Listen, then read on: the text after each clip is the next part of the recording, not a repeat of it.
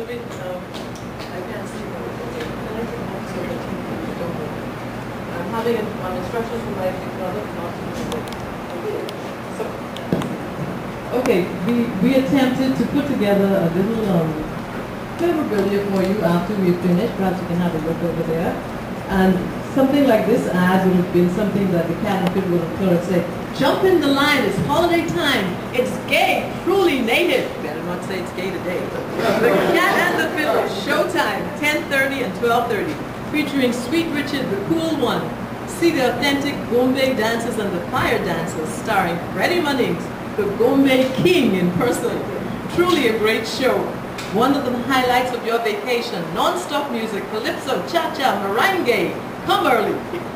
Okay, that's just one of the ads that would have been in some of those books in the old days. Also, we tried to show Freddie Munnings some of his albums, some of his record covers. So, as I say later on, you can see those over there. And just before we go to Freddie Munnings, I'd just like to read something into your hearing from Mr. Eric Cash. And Eric Cash was Daddy's music teacher when he taught him in the Bahamas before he went away to school to further his music education. He said, "I speak about the foundational part of Freddie Munnings. I first got close to Freddie in the mid-1930s.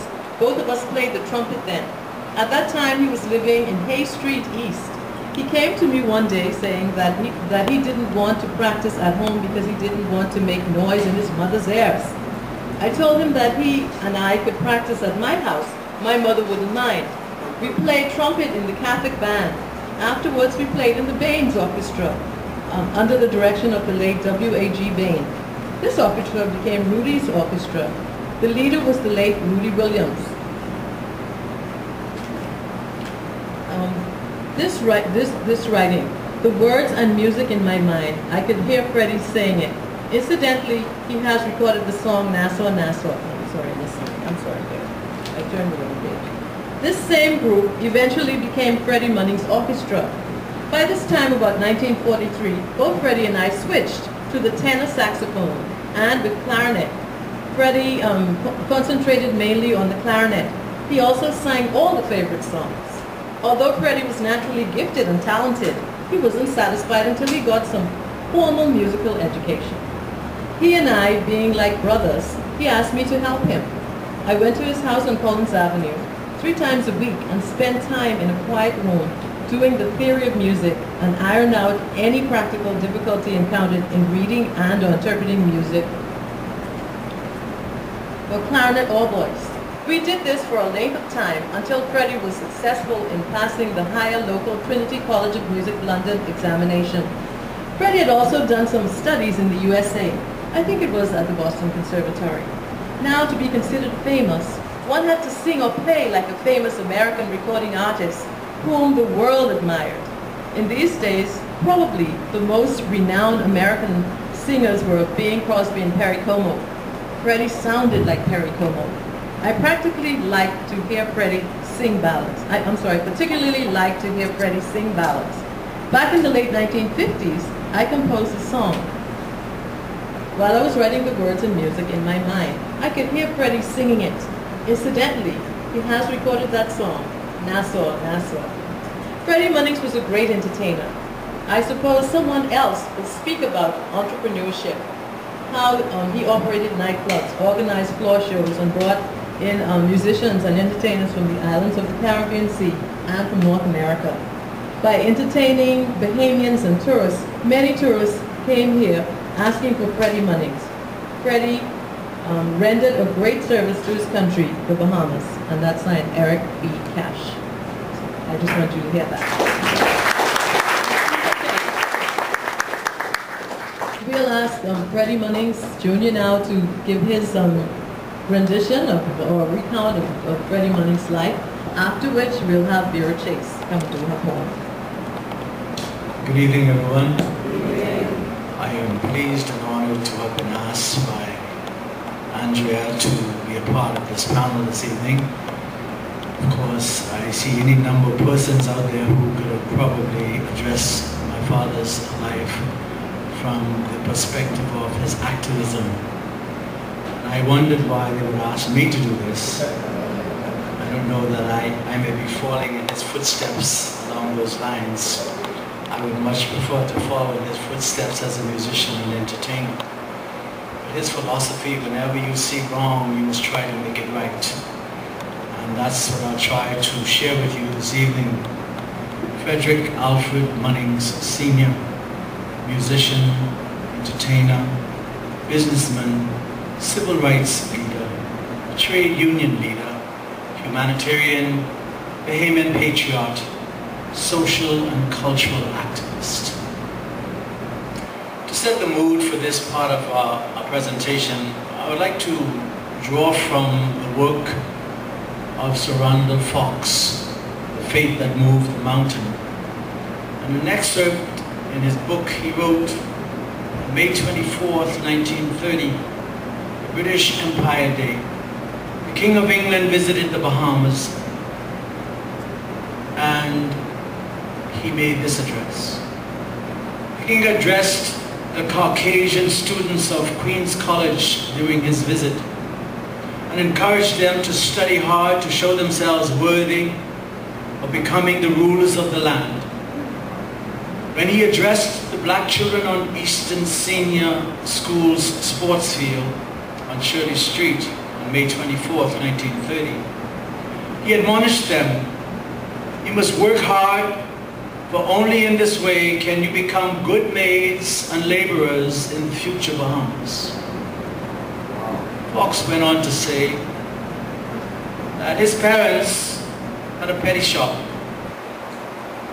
and in his words, a Conky Joe or white Bahamian sold ice about 100 yards down the road from their shop.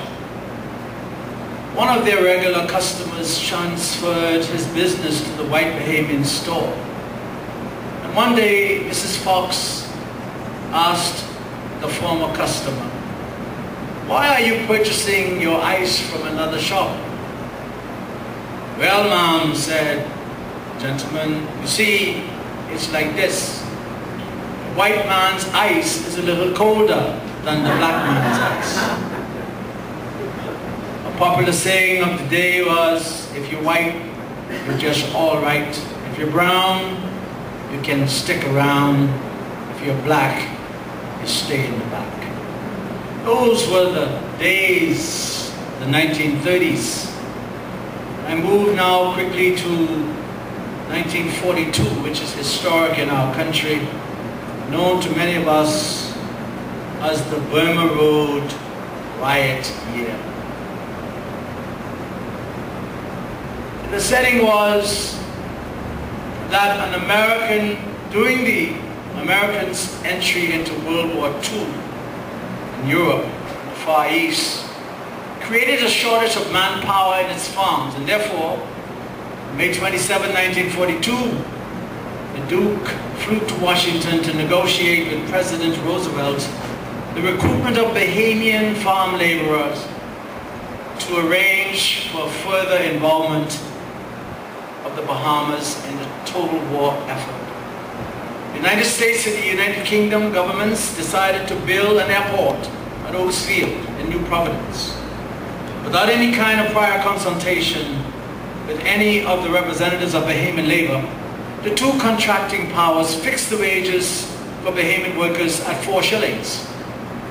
Those of you who don't know, like Jill and them, that was $1 per day. Upon the announcement of the new project, workers from all over the outer islands flocked to Nassau to seek employment.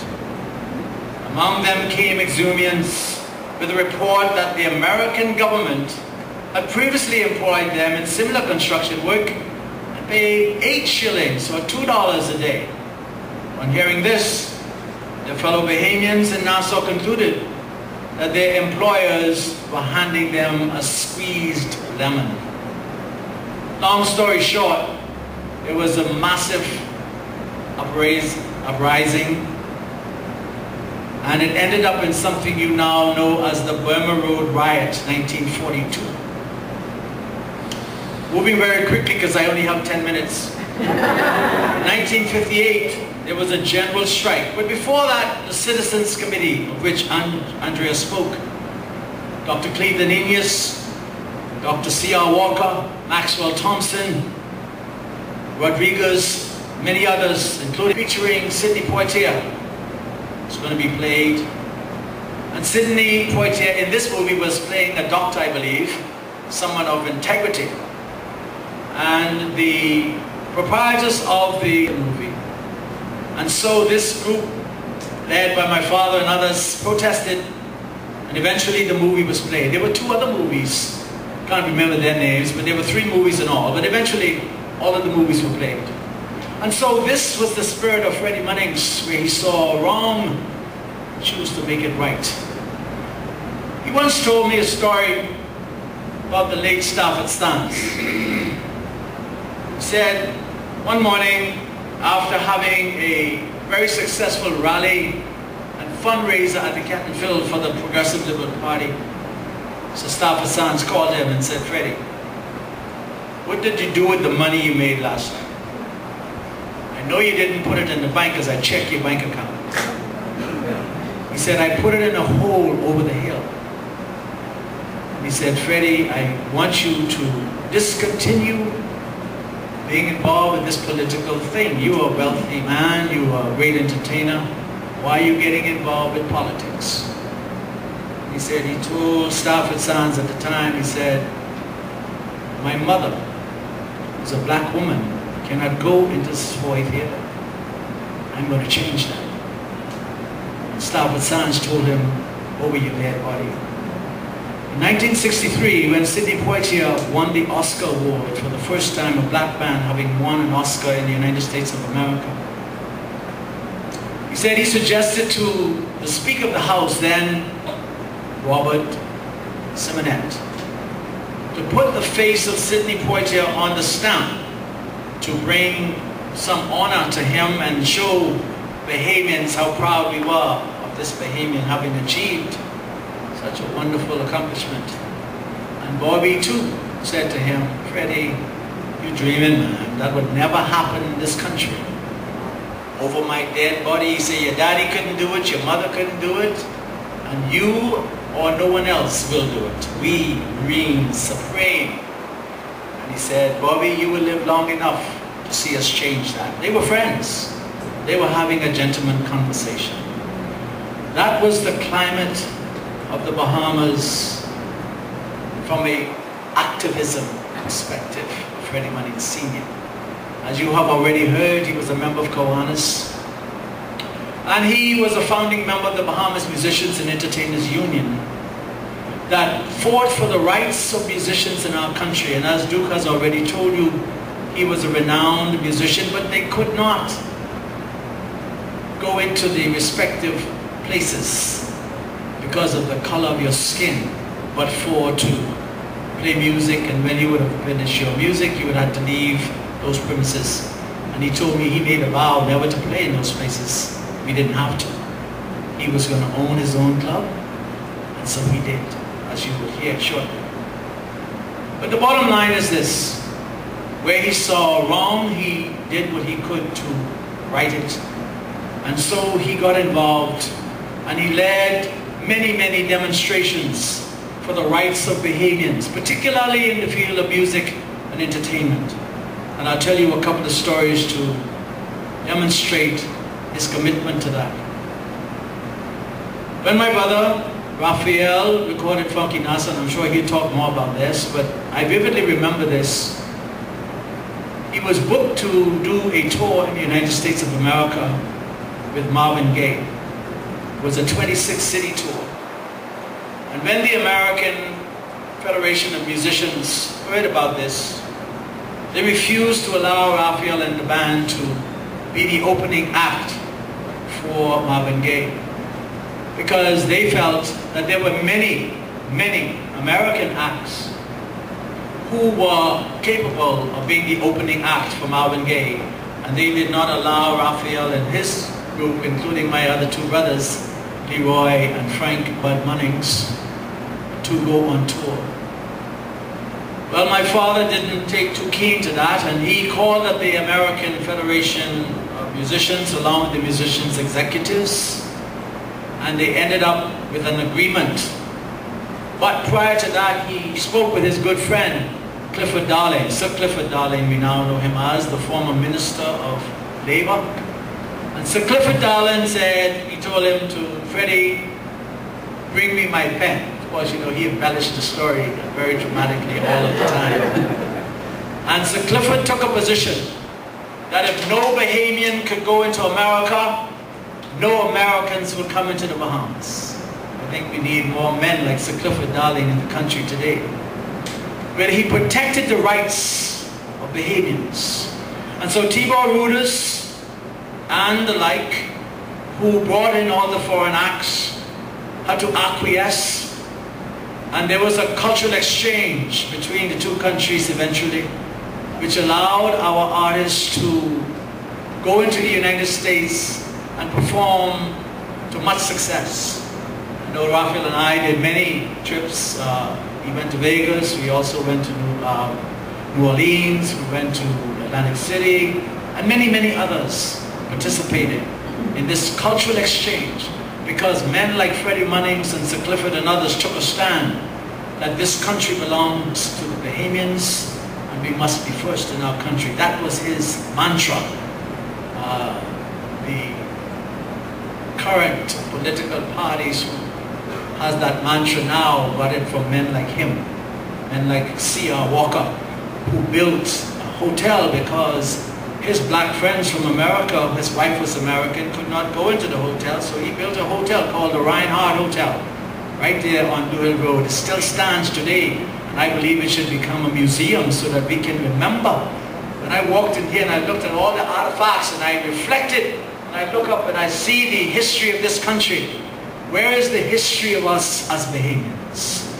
We must preserve our culture so that our children and our grandchildren could understand who we are. The late Frederick Douglass once said, if you do not learn the lessons of the past, you will continue to repeat the class. I call for us to write our history. And let me end with this. 1962 or thereabouts, I believe, and Sean is here, so I want to stand correct on my dates.